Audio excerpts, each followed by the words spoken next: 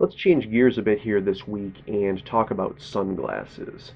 I present to you the Pedir PD0202 men's full frame metal sunglasses.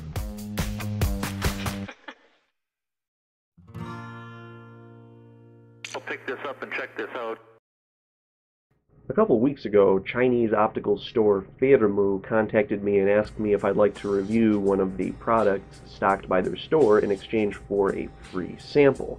I told them, sure, but I don't wear prescription glasses. Do you have any non-prescription sunglasses?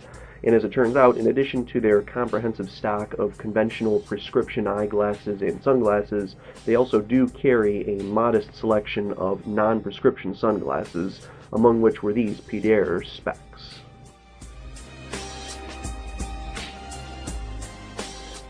For shipping and handling, they give the customer a choice of either standard or expedited shipping for a cost of $5.95 and $12.95 respectively. Even the standard shipping, while billed on their checkout page as unstable, is still significantly faster than some of the slow processing that I've seen in the past from China to the North American continent. The biggest bother for me personally was the fact that these pricing figures remain hidden until after an account is created with Firmoo. And these are the same kind of shenanigans that we've come to expect from Amazon, so I was disappointed to see other stores adopting this practice as well. This brings the total cost for a pair of sunglasses to between $25 and $30.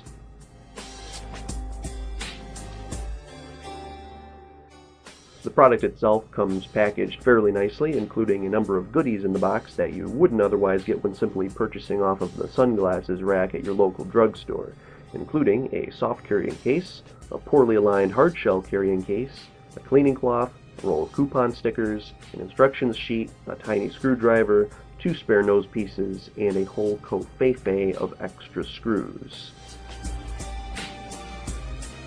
As for the sunglasses themselves, well, they're pretty decent, but they weren't that way right out of the box. The fundamental problem is that the default alignment of the nose piece framework causes the glasses to sit at an angle on the wearer's face that is simultaneously too far up and tilted outward.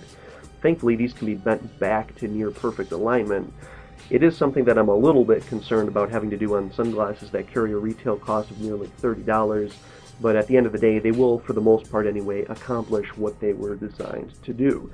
If you'd like to try a pair out for yourself, the store that sent me the sample, Firmoo.com, is having a buy one get one free special, including shipping and handling, so you can feel free to use the coupon code printed on the reel shown in the video, or pick out your own at bit.ly/BOGO Firmoo glasses. As always, thanks for watching, and I hope you'll join me for the next one.